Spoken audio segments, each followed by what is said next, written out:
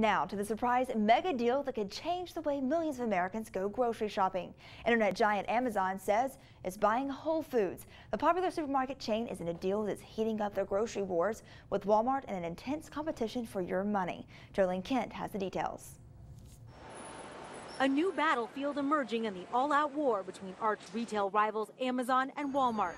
This time at the supermarket, Amazon buying Whole Foods for $13.7 billion in cash, attempting to catch up to Walmart's successful grocery business. I think it's great. Amazon's taking over pretty much everything. I hope it means I can get Whole Foods easier and get it delivered to my place really quickly. The deal means Amazon will get more than 450 Whole Foods stores across the country, all primed to become neighborhood distribution centers. And Whole Foods getting a lifeline after struggling financially and losing its dominance in organic food. Analysts say it could be a good deal for consumers, too.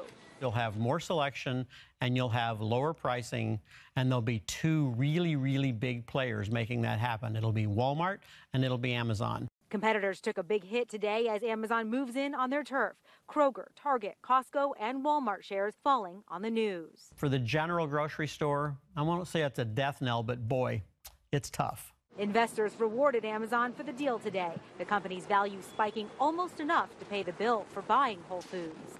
This is the latest ambitious move by Amazon founder and CEO Jeff Bezos, expanding his online empire into traditional stores and upending the shopping cart. Jolene Kent, NBC News, Los Angeles.